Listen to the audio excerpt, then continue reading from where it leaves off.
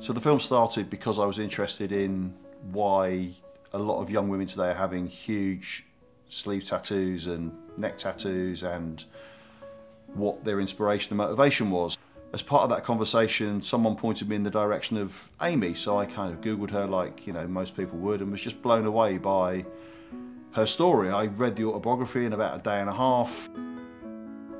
The amount of things she squeezed into her life, bearing in mind she was a late 19th century, born in 1864. She grew up extraordinarily wealthy, but rather than sit around and spend the money in New York and hang around in bars and buy jewelry, she decided to travel the world, and she had some incredible adventures. As part of that, she came in contact with tattoos and body art and sort of ethnic and indigenous cultures, and she embraced it. She kind of took it on board and she took it back to New York, and it really was a game changer. The newspapers went crazy. She kind of played them at their own game.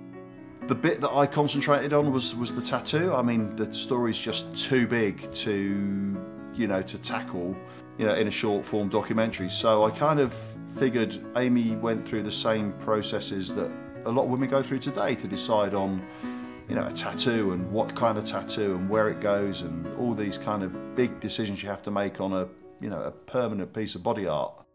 And the women who've taken part in this film have been really great at talking about these things. Of course, Aimée, not being your run-of-the-mill socialite, decided that part of her research would include sleeping with a boa constrictor. She wrote about it in her autobiography very intimately, and the film illustrates that night with Carr, and I think it was very instrumental in her decision to have a snake tattoo. Aimée certainly lived her life to the full. She was strong, independent and empowered. A lot of those qualities, I think, are evident in the women that have shared their stories in the film. And I hope you enjoy it, and you can watch it on Vimeo. It's available this week.